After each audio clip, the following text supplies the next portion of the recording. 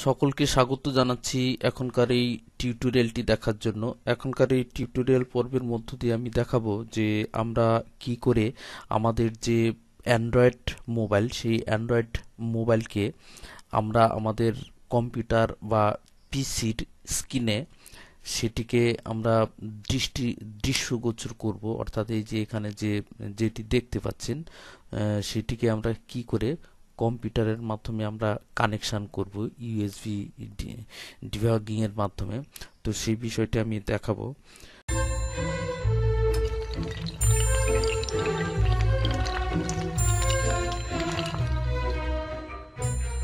তো তার আগে আমি সকল বন্ধুদের অনুরোধ করব যে যারা যারা আমার এই চ্যানেলটি দেখছেন, আমার এই চ্যানেলটি এখনো যদি সাবস্ক্রাইব করে না থাকেন অবশ্যই সাবস্ক্রাইব করবেন এবং সঙ্গে লাইক শেয়ার ও কমেন্ট করবেন। তো এর জন্য প্রথমে আমাদের যেটি করতে হবে, প্রথমে আমরা মোবাইলের যে কাজটি করতে হবে সেই কাজটি আমি দেখাচ্ছি যে কি করতে হবে।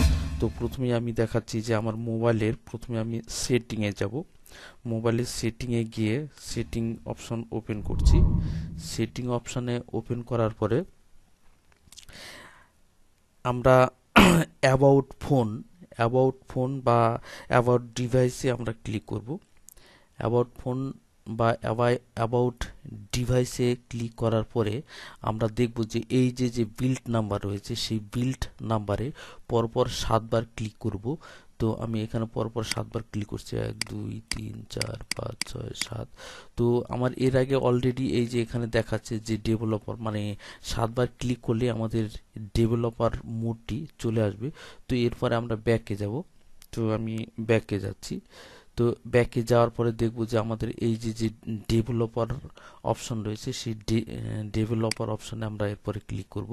তো ডেভেলপার অপশনে ক্লিক করার পরে আমাদের যে কাজটি এখান থেকে করতে হবে, যে এই যে ইউএসবি ডিবাগিং, এখানে আমাদের দেখতে হবে যে এখানে এই কানেক্টেড রয়েছে কিনা, এবং এখানে এই যে সবুজ বাটন রয়েছে অর্থাৎ এটি কানেক্টেড অলরেডি আমার রয়েছে। তো যদি এখানে কানেক্টেড করা না থাকে, ইউএসবি ডিবাগিং যদি কানেক্টেড না থাকে, তো আমাদের এখানে অর্থাৎ অফ মোডে থাকলে সেটাকে অন মোডে আমাদের করে নিতে হবে।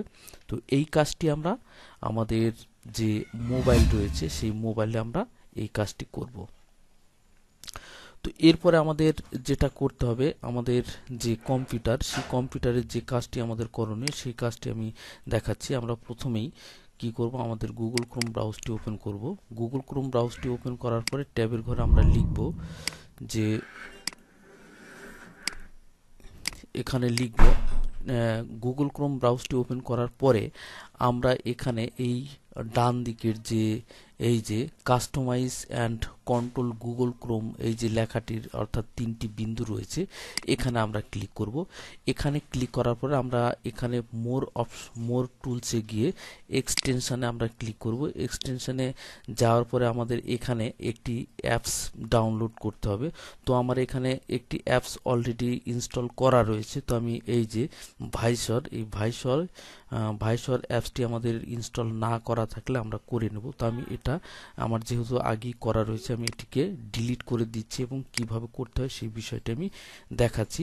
তো এখানে আমরা যাওয়ার পরে আমি যেভাবে করলাম আমি আবার দেখাচ্ছি।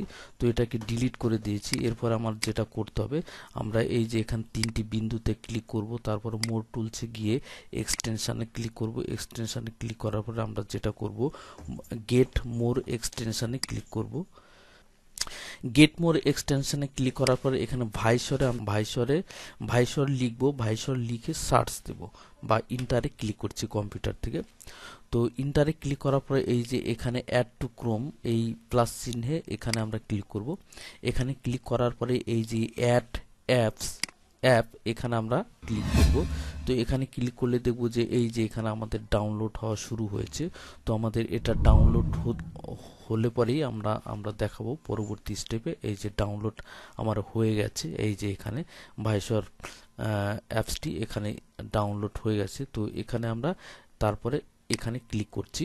তো এখানে ক্লিক করার পর আমাদের এই যে ভাইসরটি এখানে দেখতে পাচ্ছি। তো এখানে আমাদের যে কাজটি করতে হবে আমি সেটি বলে দিচ্ছি, যে এখানে আমরা দেখব যে এই অংশে অর্থাৎ এই যে পেপল ইত্যাদি যে পিকচারগুলি রয়েছে সেই পিকচারের নিচে লগ ইন, তার নিচে এডিবি ড্রাইভার্স বলে যে অপশানটি রয়েছে, সেই এডিবি ড্রাইভার্স অপশানে যদি আমাদের এটি এখানে ডাউনলোড এবং ইনস্টল না করা থাকে তাহলে আমরা এটিকে এখানে ডাউনলোড করে নেব, নতুবা আমাদের এই ভাইসরের মাধ্যমে, অর্থাৎ আমাদের যে অ্যান্ড্রয়েড ফোনের যে স্ক্রিন, সেই স্ক্রিন আমাদের মোবাইল বা কম্পিউটার বা পিসির স্ক্রিনে এটিকে যদি ওপেন করতে চাই বা দেখাতে চাই বা কানেক্ট করতে চাই সেটি হবে না। সেই জন্য আমাদের এখানে এডিবি ড্রাইভার্স এটি যদি ডাউনলোড এবং ইনস্টল না করা থাকে তাহলে ডাউনলোড এবং ইনস্টল আমরা এখান থেকে করে নেব।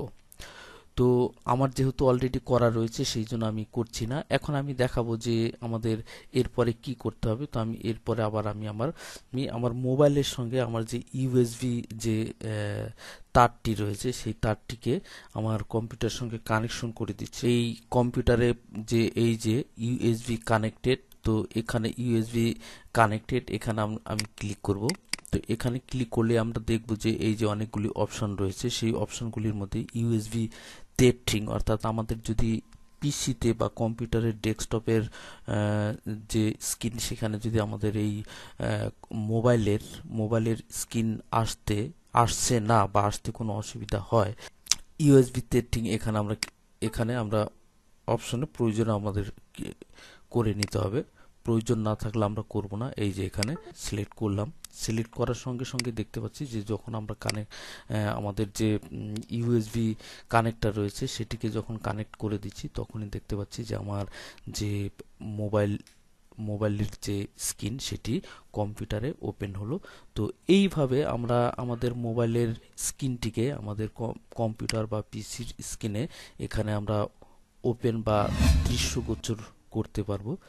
তো আশা করি সকলে বুঝতে পেরেছেন যে কি করে আমরা এখানে এই কাজটি। আমার এই চ্যানেলটি যদি দেখে এখনো কেউ সাবস্ক্রাইব করে না থাকেন তাহলে অবশ্যই সাবস্ক্রাইব করবেন এবং সঙ্গে লাইক, শেয়ার ও কমেন্ট করবেন। তো আজকের এই টিউটোরিয়ালটি দেখার জন্য সকলকে ধন্যবাদ জানিয়ে এখানে শেষ করছি।